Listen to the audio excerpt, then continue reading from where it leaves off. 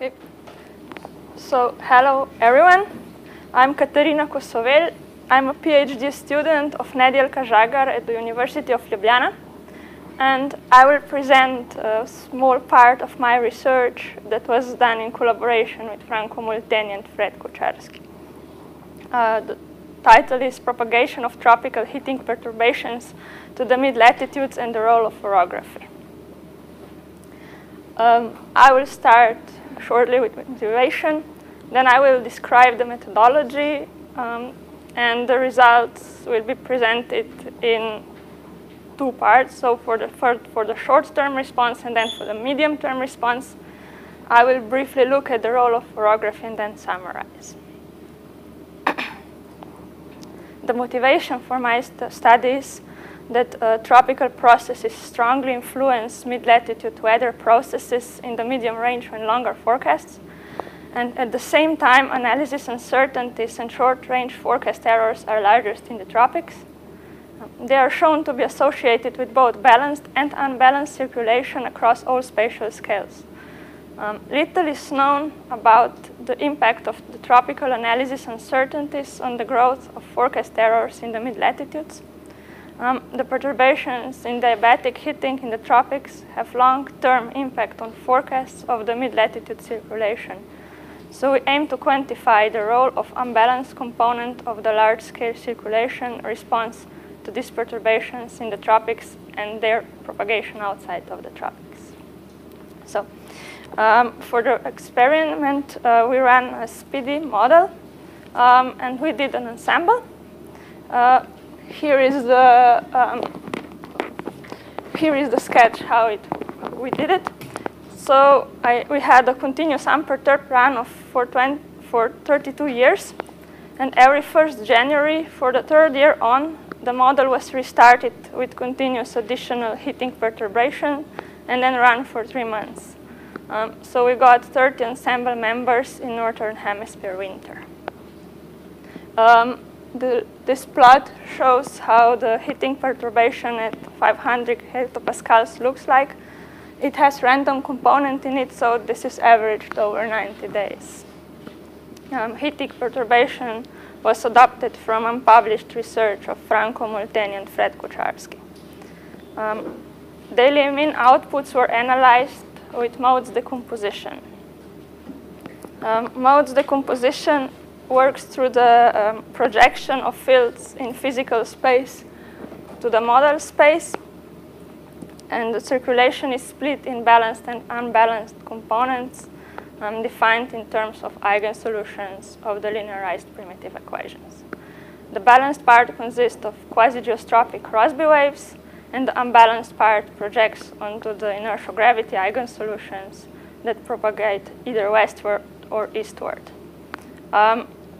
We don't need to go that much into details about inertial gravity waves for my research, so we will just say that inertial gravity modes are actually unbalanced modes, and that's it. Modes decomposition software was developed at the University of Ljubljana. More info on it you can get on this web page or come and ask me after. On the web page you can also get the software and browse through the decomposition products of the ECMWF forecasts, such as maps of balanced and unbalanced circulations in tropics and extratropics. And you can also look at this kind of global energy spectra. This is just an example. How this decomposition works. This is an example. This is one random example field from our experiment, showing geopotential height, perturbations, and winds. And we can split this field to balanced and unbalanced part. Balanced part is stronger, unbalanced part is weaker, but unbalanced part is important in tropics. Advantage of this decomposition is that you can easily get easy direct access to the unbalanced part. Both can be further split into the particular modes.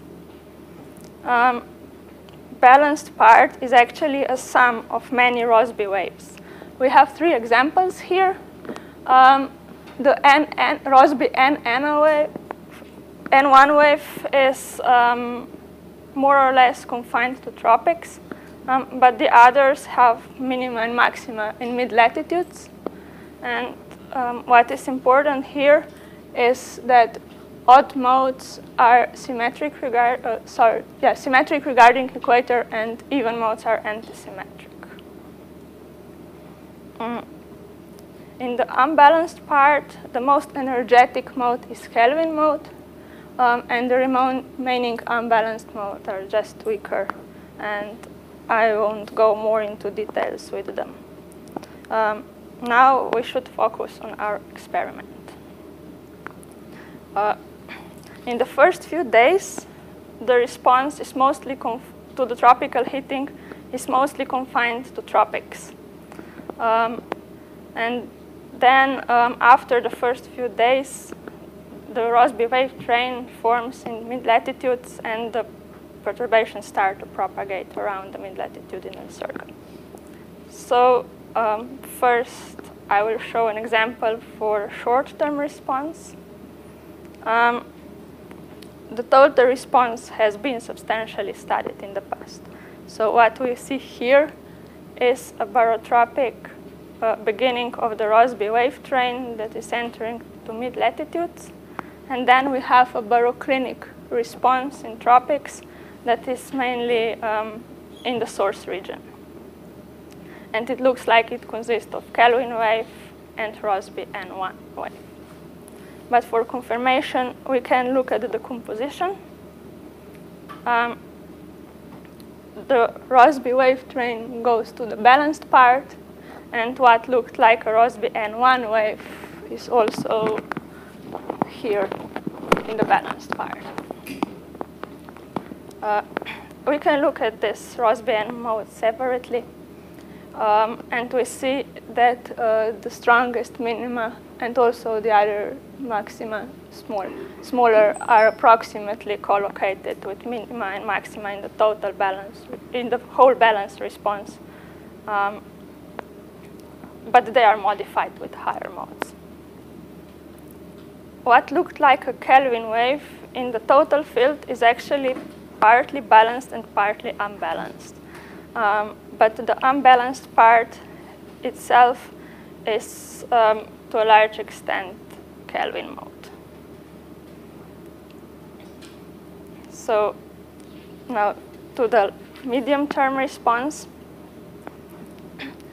In the medium-term response, this is example for day 14, and just note that the scale for geopotential height perturbations is not the same anymore. The strongest response is in northern hemisphere Rossby wave train, but there is also a weaker Rossby wave train in the southern hemisphere. As those Rossby wave trains project to the balanced part is actually pretty similar to the total, except for the tropics. And as we can already guess, the remaining part is in unbalance. Looking back to the balanced part, we see that we have here a pattern that resembles again to this Rossby N1 mode. And we see that this minima is actually, at least partially, but to quite some extent, Rossby N1 mode. And if I put here the Kelvin mode, which is the second important mode in the tropics, we see that even though we are now in day 14, they're still confined to close to the region, the source region where we have this heating. And if we compare the location to day 3, we see that they practically didn't move out. Actually, we haven't got much, we didn't look much on this, but we suspect that it's because of the dipolar structure of the heating that we used. Okay. As the tropical response is more or less confined to the source region, in the northern hemisphere, in mid-latitudes in general, the perturbations do propagate eastward. And as we know, in northern hemisphere, the general circulation in the mid-latitudes is very much influenced by the orography, especially the jets. So the logical question was how this orography influence the path of the perturbations. And we did 3 additional experiments where the only difference between the main experiment, now the reference experiment, and those 3 were that part of the northern hemisphere orography was just lowered to maximum 100 meters. The first one was without Himalaya and Tibet, the second one was without Rockies and Greenland, and the third one was the combinations of both. So somehow expected result was that in mid-latitudes, the intensity and propagation of Rossby wave train are affected by the large-scale orography. But rather than showing these plots, I will show something else. As modes decomposition is actually linear and orthogonal, we can do statistics in modal space and get some additional information on what's going on. So these 4 plots show the variance in a spectral space. This one is the reference with orography in, and then we have another 3. Meridional modes, those numbers just represent the Rossby waves I showed you at the beginning. This is all for balanced modes because in mid-latitudes, the Rossby wave train, as I showed, projects to the balanced part.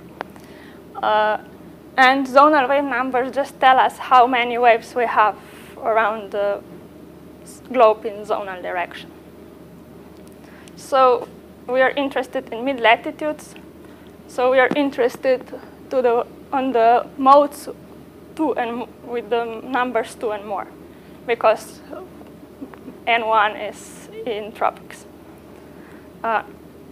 What we see is that removing orography actually reduces the variability in meridional mode 2, which is antisymmetric regarding equator. But it increases variability in odd modes, those that are symmetric regarding equator. This actually shows that the hemispheric differences are reduced. And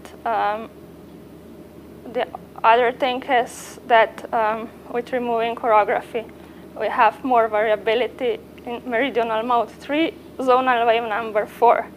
This is actually just the pattern of a Rossby wave train in the mid-latitudes with the zonal wave number 4. This is where the most variability is in when we remove orography.